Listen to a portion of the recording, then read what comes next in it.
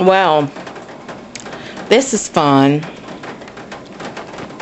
Not petting Fidget. What just happened? You may ask me, Alyssa, what just happened? And I would tell you, well, I was sitting at my computer fighting with Windows Movie Maker, trying to make it recognize videos I just put on my computer from my camera, when there was a great clap of thunder and an extremely loud pop and a flash of light from underneath my computer desk, well, underneath my drawer, where I store my DSL modem. I know that sounds all too well because I have blown out no less than probably a dozen regular modems. Yeah, Fidget, I know you're there. Fidget is going nuts, wanting attention. I don't know why. I guess it's because of the rain that he's... Anyway, blew that sucker out.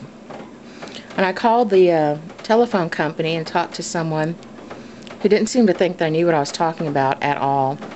And thought it might be something else. And I'm like, lady. Oh, Fidget.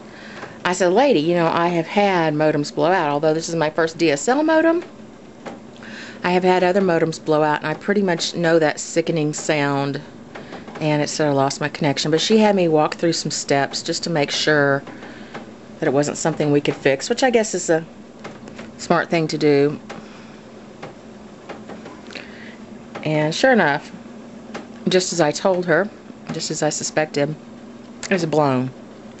So supposedly she's going to send somebody out today, which is nice, to replace it for me. And I guess check the damage, which I really hate because my room is a mess. It's cluttery. Ow, Fidget! God!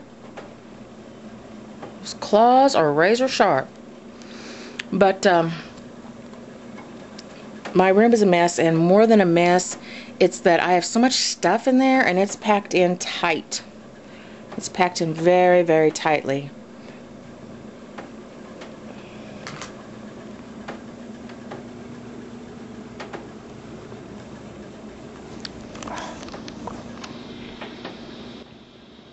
Yes, Fidget, I suppose I'll hold you if you insist. I insist.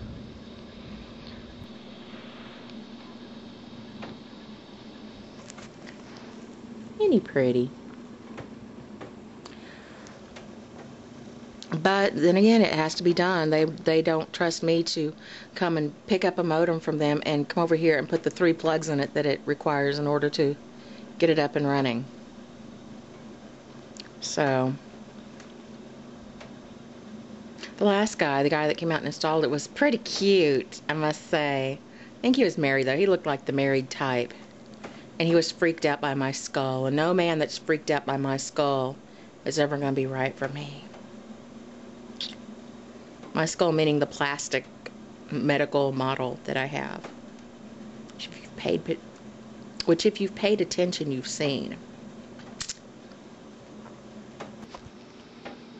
So, I relocated my myself and my lunch, which I just finished, and my diet root beer, relocated into the living room, and I've got the phone at hand, and I put a DVD in the player, and I just said, thank God I got 3 DVDs from Netflix today.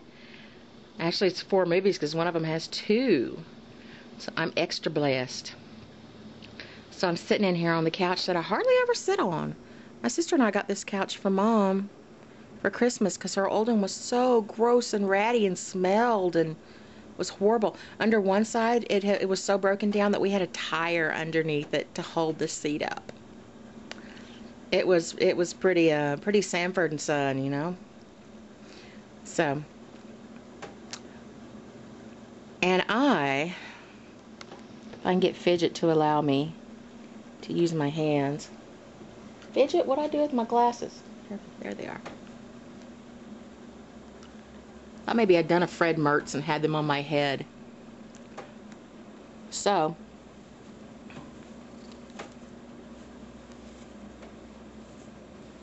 I wish that some of you could come over and watch movies with me. I have very quirky taste in movies, and I really don't have anybody locally that appreciates them at all. Nobody likes my B movies, my weird stuff, my freaky shit. Um, Here, I'll give you an example. I just started this DVD up. Let me see. Here, check it out.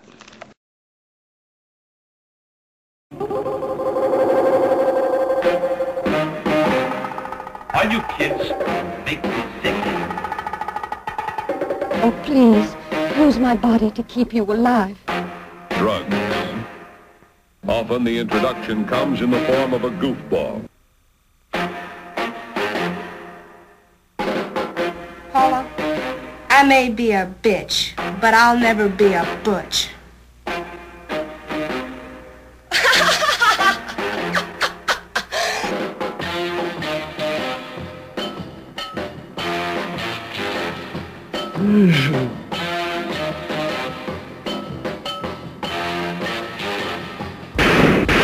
You're no better than the girl who sells herself to a man.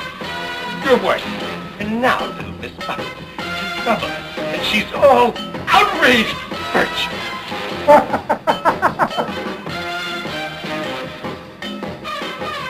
I have a drug here, LSD. Perhaps you've heard of it.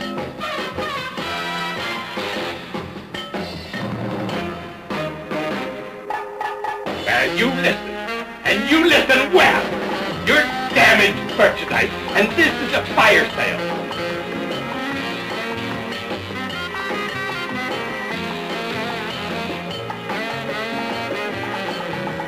Well, Frank, looks like one of those long, hard ones. Have you ever had an Egyptian feast?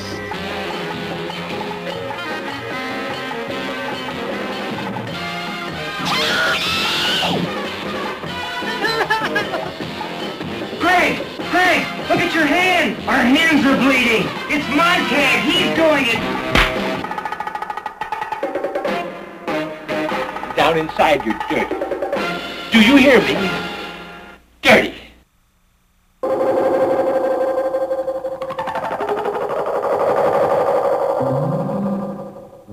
I'm about to watch The Amazing Transplant, which is a Doris Wishman movie as someone that gets transplanted penis.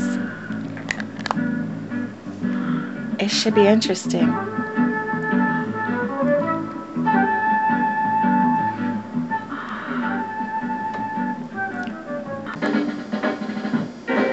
I'm sorry, I can't share this one with you. It's got boobies in it. And a transplanted penis. I wish I could share it. I can't.